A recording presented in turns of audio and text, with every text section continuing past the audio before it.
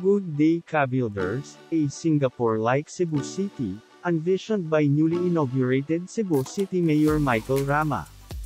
Let's take a look, mga Kabuilders.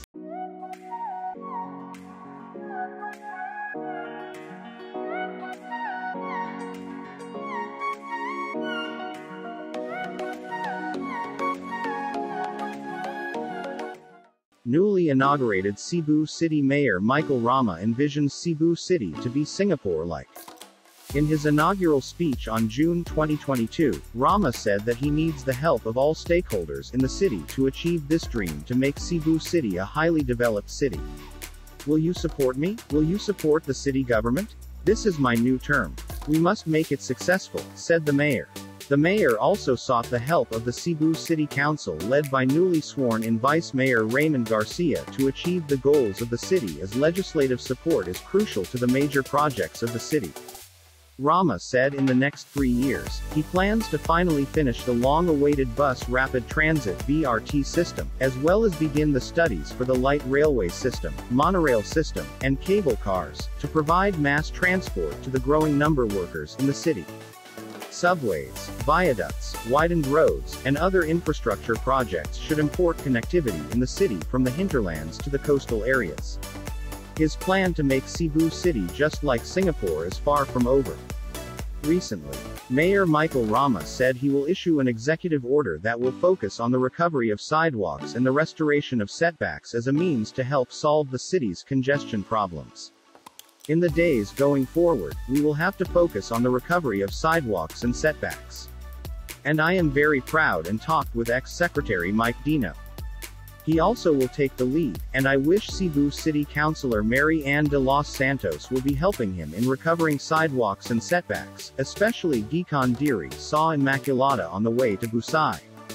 Rama said. And while he is yet to specify the date for the issuance of his new EO, Rama already identified personalities who will lead this aggressive and massive restoration campaign. Since he assumed the office of the mayor on July 1st, Rama has been focused on implementing programs that will lead to the fulfillment of his dream to make Cebu City Singapore-like.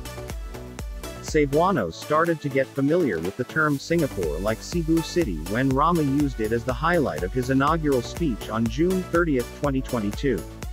Singapore is practically a smart city, globally competitive, disaster resilient, and Singapore has a per capita that you cannot ignore, said Rama, explaining to Sunstar Cebu why he chose the Lion City as a model for Cebu's development.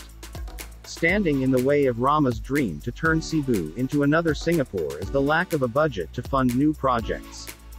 The city's Local Finance Committee (LFC) disclosed last August 8 that the city had spent more money than its income for the past 2 years. Last August 30, the city government reached a milestone after it fully paid the loan used for the development of the South Road properties.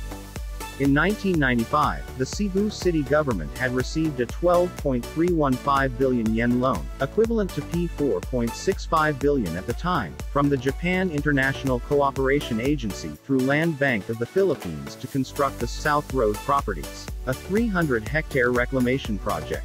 This has technically made Cebu City debt-free, but Rama said taking out a new loan to fund his Singapore-like dream is far-fetched now. That's it for today, Kabuilders. What can you say about this Singapore-like, Cebu City dream? Comment down below. Don't forget to like, share, and subscribe for more videos like this. We share different topics every day. Thanks for watching. See you on the next video.